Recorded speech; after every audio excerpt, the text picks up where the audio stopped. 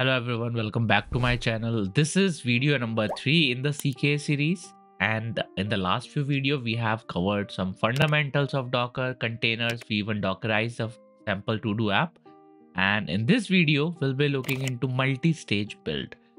Yes, the multi-stage build is something that we use when we have to reduce the image size, when we have to improve the performance of Docker containers, and basically this is one of the best practice, and this is what we should be doing right now.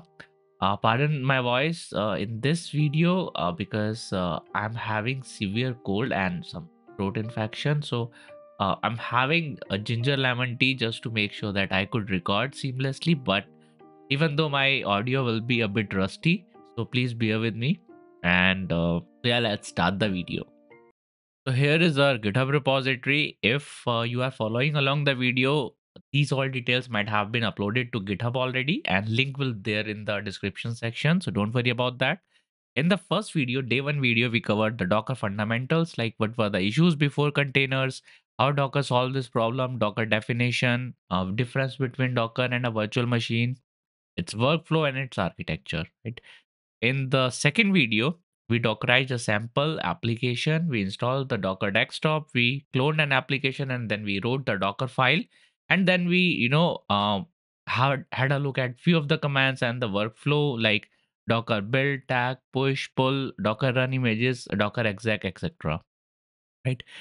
Now in this particular video, we'll be looking into Docker multi-stage builds. Right.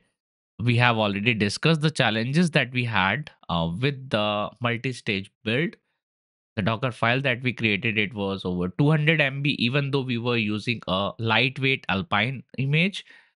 So in this video, we'll be using Docker multi-stage to reduce that image size, and I will show you how we can do that.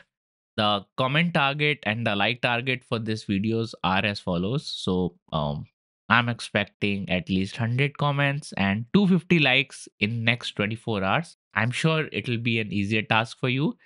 So please do that. Please support me, and you will see the next video soon then.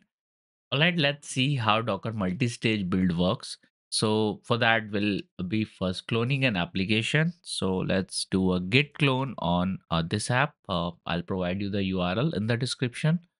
So this has been done. Now let's do an ls and do a cd into that directory to do app doctor.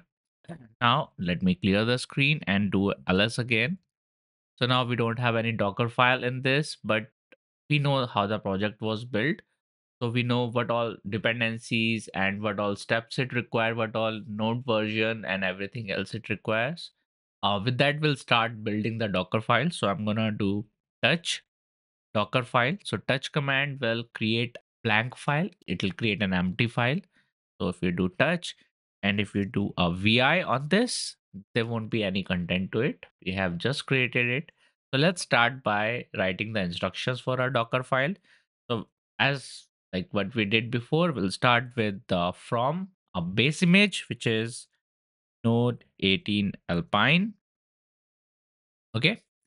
And in that, we'll also add one more step. It says as installer. So installer is nothing but the name of the stage.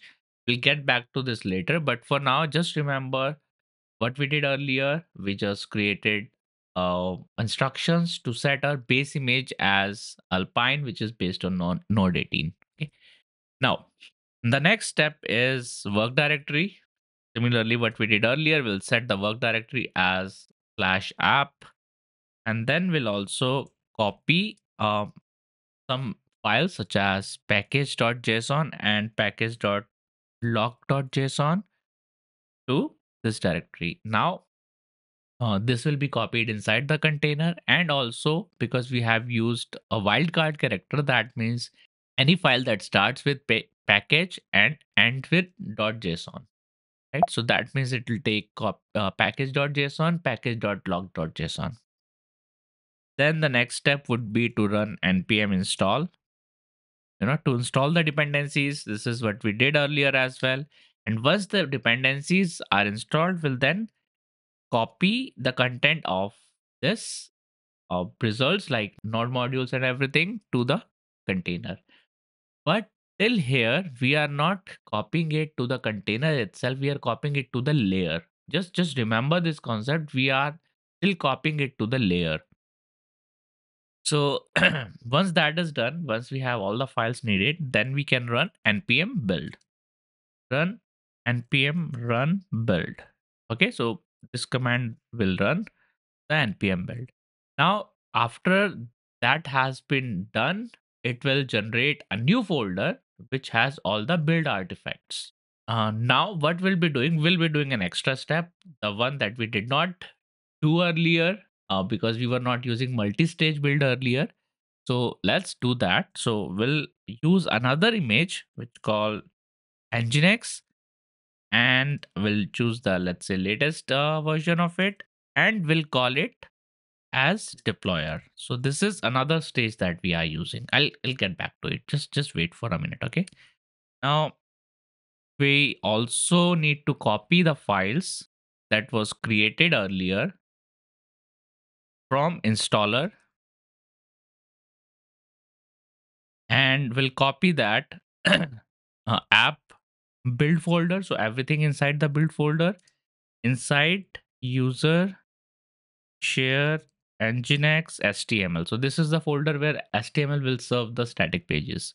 Now let's go back to the first line. First line says use an Alpine image which has Node 18 installed, okay, and use that as installer stage. So that's our first stage, installer. So whatever is happening after this will be on this stage. So in that stage, we have initialized a work directory, we copied some files, then we run npm install, and all the files generated by npm install, we copied that in that stage. Okay, I hope this is clear till here. Now we are running the npm build command. Npm build will generate the build folder along with a few other files that will be serving the website actually, right? But now, remember earlier we were copying everything. We were using copy dot after the npm build, and it will copy everything to the container itself. But we don't need everything else. We only need the build artifacts. We only need the files that is needed to serve the application. We don't need node modules and other dependencies file, right? So for that, we added one more stage which is based on an Nginx image, because Nginx is something that we need to serve the web application. So we use that image as deployer, another stage. Okay. So deploy is another stage. And then from the installer image, so remember everything that was done till here, okay, till npm run build from the first line was part of installer stage, right? So this is what we are doing over here in the last line. We are copying the build directory, only the build directory from the installer stage to this directory inside the container as per our latest stage. Now our container will only have the app slash build directory, and it would not have the node modules or any other irrelevant file. So this is what we call a multi-stage Docker container or multi-stage build. In that we specify different stages and we only copy the files that are needed. It helps with the performance, it helps with the security, because we are only copying the files that is needed to serve the application, and it is faster, image size is lower, and yeah, few other, like it provides some isolation and it makes the build production ready. So that's what we did, and then we just save the file with the wq. Okay, now let's run docker build. Docker build -t, name of the image, let's call it multi-stage dot. Okay. Okay, it says unknown instructions. I misspelled work directory. So let me open the file again. And it should be work directory. Okay, let's try this again. Okay, now it says unknown flag from installer. Over here, it should be equal to and not hyphen. Okay. sorry, one equal to. So from equal to installer, that's how it should be. And let's try it again. And now it is building the Docker image.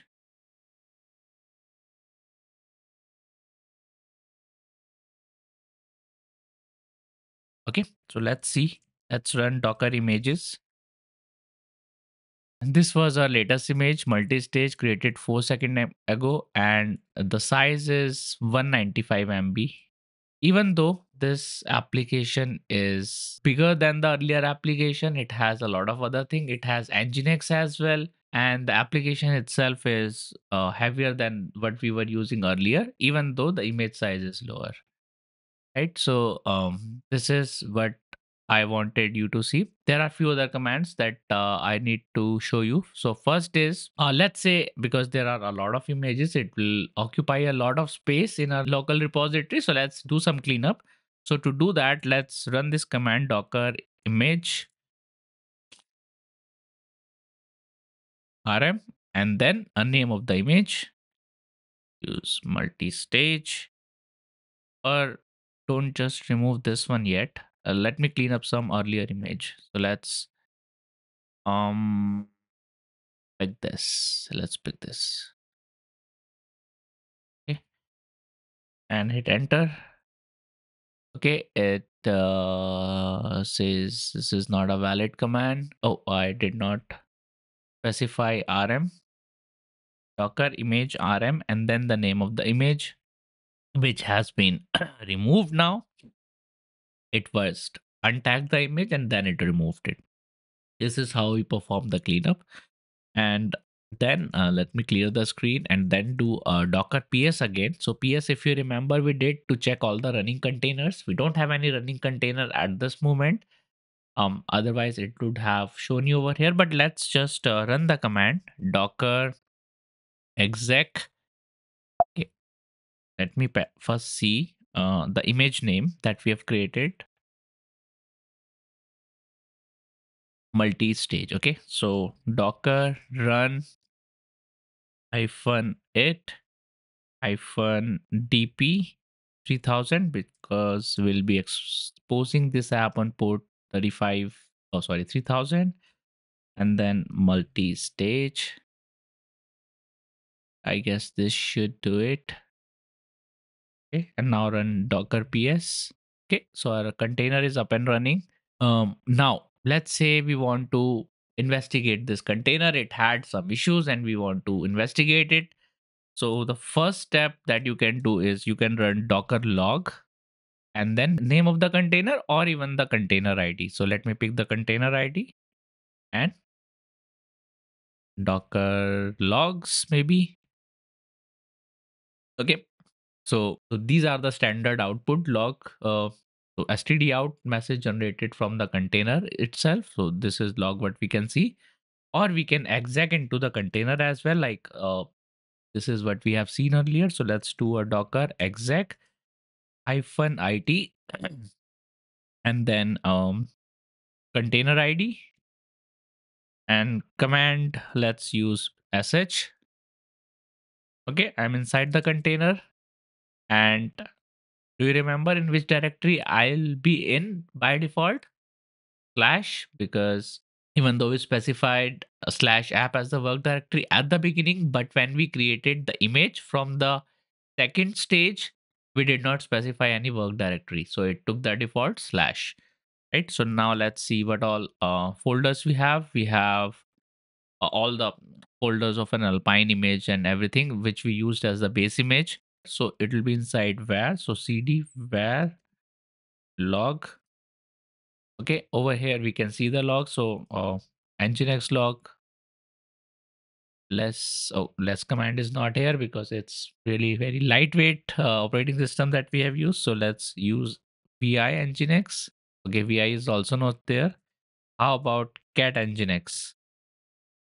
Oh, nginx is a directory. So let me do cd into that directory, ls again, and then let's do a cat on axis logs.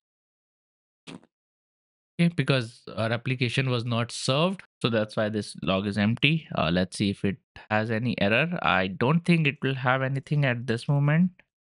Yeah, it doesn't have anything. So I mean, we have the log directory over here. You can check all the logs from here. Okay, now let's see what's inside the app folder.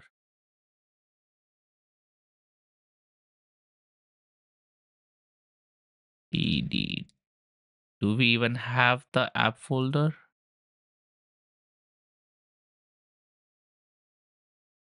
No, we don't have, because we created the files inside the HTML folder where Nginx was serving the web pages, right?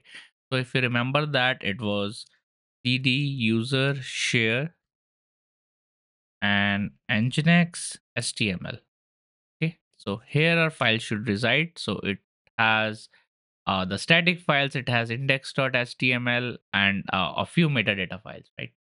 So only these files were copied, only the static files, only the files that were needed were copied to the container, and there was not even the app folder created in this container. Right?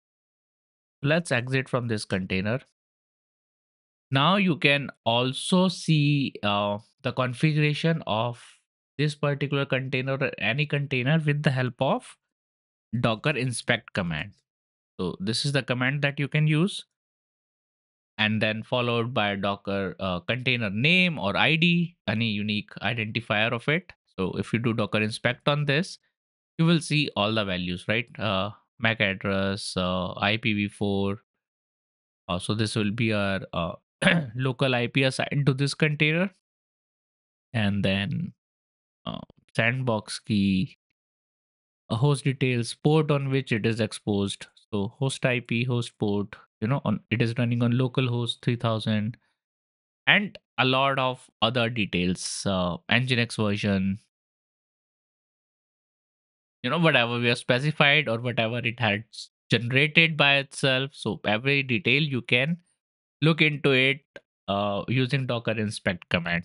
So this is really handy in case you want to troubleshoot something. So docker logs, docker inspect, docker exec, these are some really important commands. Okay, let's see what else we can cover. So yeah, I guess that should be it about the Docker multi-stage build. So there are few other best practices of running Docker containers, such as it should be run as a non-root user and few other things. So let me know, or like if you don't know, maybe do a little research and let me know in the comment section below what are some of the other best practices that we use to spin up a container or to build a Docker container, right? So one of them we saw, we use Docker multi-stage build. One of them I just told you, like we use non-root user so that the container will be executed from a unprivileged user. Now read something. Okay, there'll be a lot of content available on the Docker website itself, so go to that and read something and let me know in the comment what other Docker best practices that we use, right?